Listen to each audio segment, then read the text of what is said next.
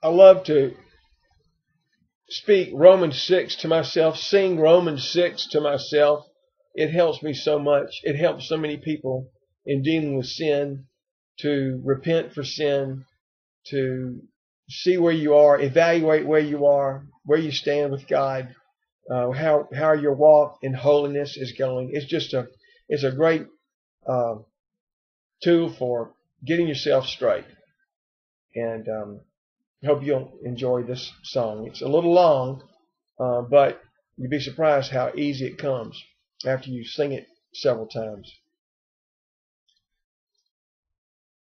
We've been united together in the likeness of Jesus' death. Certainly we also shall be in the likeness of his resurrection, knowing this, that our old man was crucified with him, that the body of sin might be done away with, that we should no longer be slaves of sin, for he who has died has been freed from sin. Now if we died with Christ, we believe that we shall also live with him, knowing that Christ, having been raised from the dead, dies no more. Death no longer has dominion over him. For the death he died to sin once for all. For the life that he lives to God.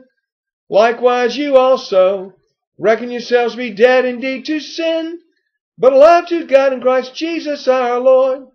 Therefore do not let sin reign in your mortal body, that you should obey it in its lust.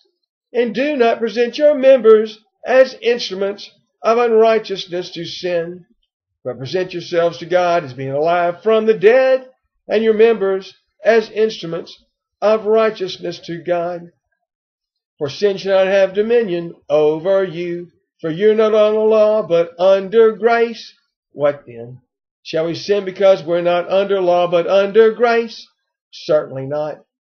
Do you not know that to whom you present yourselves slaves to obey, you are that one slaves whom you obey, whether of sin leading to death, or of obedience leading to righteousness?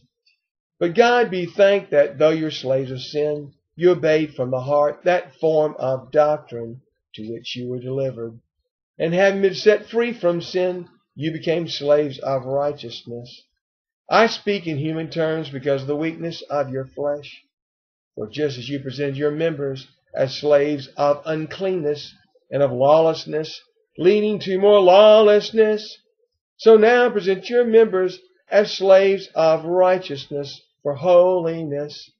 For when you were slaves of sin, you were free in regard to righteousness. What fruit did you have then in the things of which you are now ashamed? For the end of those things is death. But now, having been set free from sin, and having become slaves of God, you have your fruit to holiness, and the end everlasting life.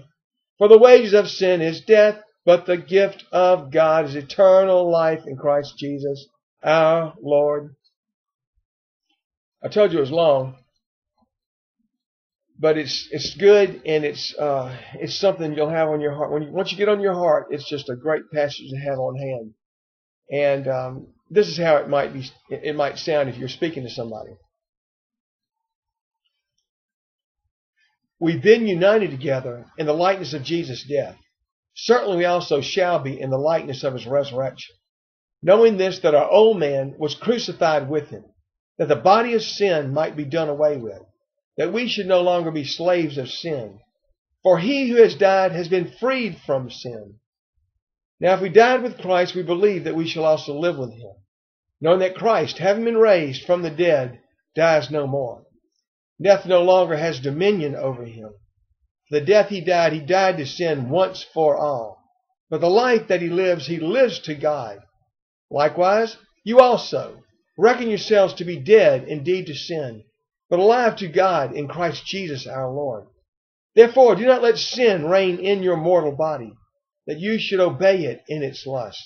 And do not present your members as instruments of unrighteousness to sin, but present yourselves to God as being alive from the dead, and your members as instruments of righteousness to God. For sin shall not have dominion over you, for you're not under law, but under grace. What then? Shall we sin because we're not under law, but under grace? Certainly not. Do you not know that to whom you present yourselves slaves to obey, You are that one slave whom you obey, whether of sin leading to death or of obedience leading to righteousness. But God be thanked that though you're slaves of sin, you obeyed from the heart that form of doctrine to which you are delivered. And having been set free from sin, you became slaves of righteousness. I speak in human terms because of the weakness of your flesh. But just as you presented your members as slaves of obedience and of uncleanness and of lawlessness, leading to more lawlessness, so now present your members as slaves of righteousness for holiness. For when you were slaves of sin, you were free in regard to righteousness. What fruit did you have then in the things of which you are now ashamed? For the end of those things is death. But now, having been set free from sin and having become slaves of God, you have your fruit to holiness and the end, everlasting life. The wages of sin is death, but the gift of God is eternal life in Christ Jesus our Lord.